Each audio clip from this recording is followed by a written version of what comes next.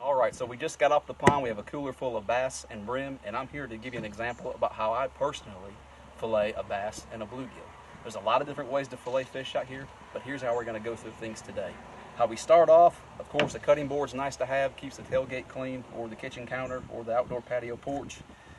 Also have a nice small fillet knife. This is a 6-inch blade. It does good for a lot of bass less than 2 pounds, and for the most part brim that are less than 10 inches. It's always good to have a good sharp knife, so I've got a few examples of sharpening tools here.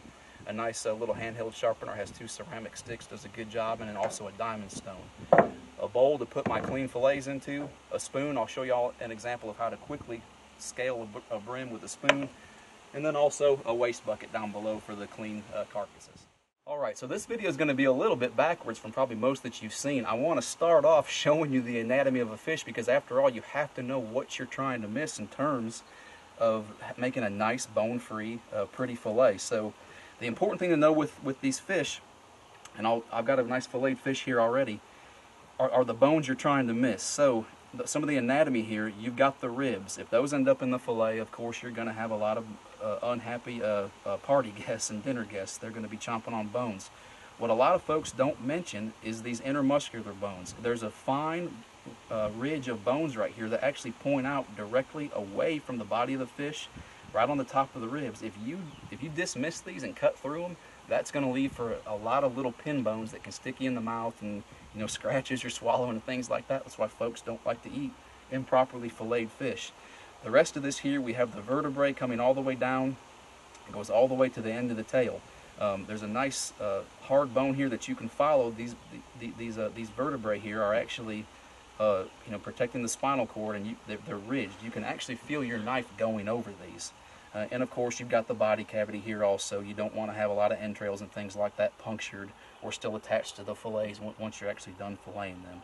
So you don't want to puncture the body cavity. You want to leave the ribs. You want to definitely go around your intermuscular bones and just carefully guide your knife along the skeletal system. And then ultimately you'll end up with these nice skin fillets here with the skin and scales left over on a bass. Alright, so we'll begin with filleting a bass. Like I say, pull your knife out and make sure it's got a good fresh edge on it. Always important to have a sharp knife whenever you're really working with anything. A dull knife makes you have more pressure. You got a better chance to slip and cut yourself. So when you start off with the bass, we first pick up this pectoral fin, and I make a nice shallow cut just behind it. You don't want to go all the way through the fish. You end up puncturing the stomach and making a bit more of a mess and a less tasty fillet. So once you're just beneath the skin there, you'll then go down just behind these pelvic fins, just about to the middle of the belly. From there, you're going to cut down and meet the vent of that fish. Now from here, we can save ourselves a lot of time. I'm kind of pinching the belly up there a little bit to give myself some working room, and then just in front of this anal fin, I'm going to place my blade and kind of continue up along the edge. From here, we can then kind of just feel along with the point of your knife. You don't want to push against a bunch of pressure. That means you're hitting bone. If you're just easing up just along the backbone, right through the meat, you'll pop out here nice and even with the fin here at the top, from the anal fin all the way to the soft dorsal fin on the back. Now from here, with a little bit of downward pressure, I'm pushing down on the knife a little bit, but not really hard to cut through. I'm just feeling for the backbone. So here I'm stuck, and I'm raising the knife a little bit just to get over the vertebrae. And I'm continuing all the way to the back of the tail. And you don't want to cut all the way through the tail. I'll show you a reason why later. It makes it a whole lot easier to skin. So I'm stopping just before I cut through the tail. So I'm ending up with a little bit of a gap there.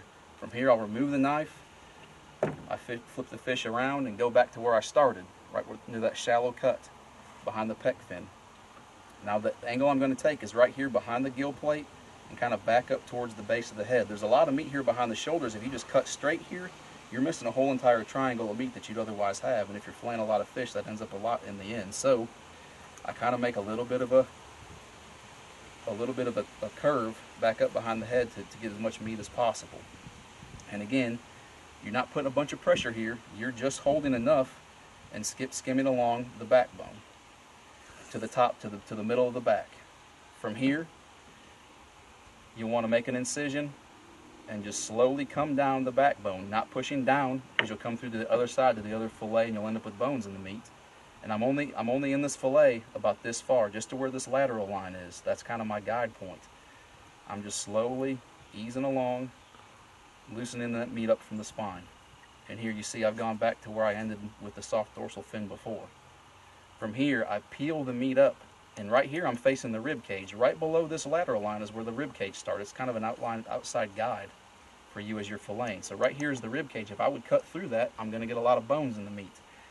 And there's also those smaller intermuscular bones that we mentioned pointing out towards the meat that way. A lot of times when you have a bony fillet, that's what you're chewing on, is what's known as these intermuscular bones. So I'll actually cut back out towards the fish's skin, and it looks like I'm cutting into the meat a whole lot, but I'm actually not. I'm missing all of these intermuscular bones. I then turn the knife back in and make almost a wedge right here. This is where all these intermuscular bones are that give you that bony fillet that so many folks talk about. From here, I come back down to the rib cage. I've met the main ribs again, and I'm just slowly easing past the ribs until I reach the belly cavity again, the body cavity. And here is essentially my bone-free fillet. This ridge right here is what's so important, to leave these muscular bones. From here, here's the reason why we didn't cut all the way through the tail. I'm now going to skin these bass fillets. Bass don't have incredibly tasty skin, at least in my opinion, to where most folks like to have them skin-free. So I'll slowly and easily cut down. I don't want to cut all the way through the skins and scales. I want that here to help me skin the rest of this fillet. From here, I just apply a little bit of slight downward pressure, just slowly pushing and slowly cutting through. And what I end up with is a nice, clean bass fillet. You can see there's very little waste on this skin and very little waste here on the primary skeletal system. I've left the intermuscular bones, I've left the rib bones, and we've got a completely bone-free fillet. And sometimes you're going to miss them, but you can run your finger through here and you can feel for the pricks sticking out. And if you do, you can reach in here and just pull them out. You can have some needle nose and pull those bones out. I honestly don't feel any there, so we've got a nice clean fillet. We'll put it in our clean bowl and we'll move to the other side.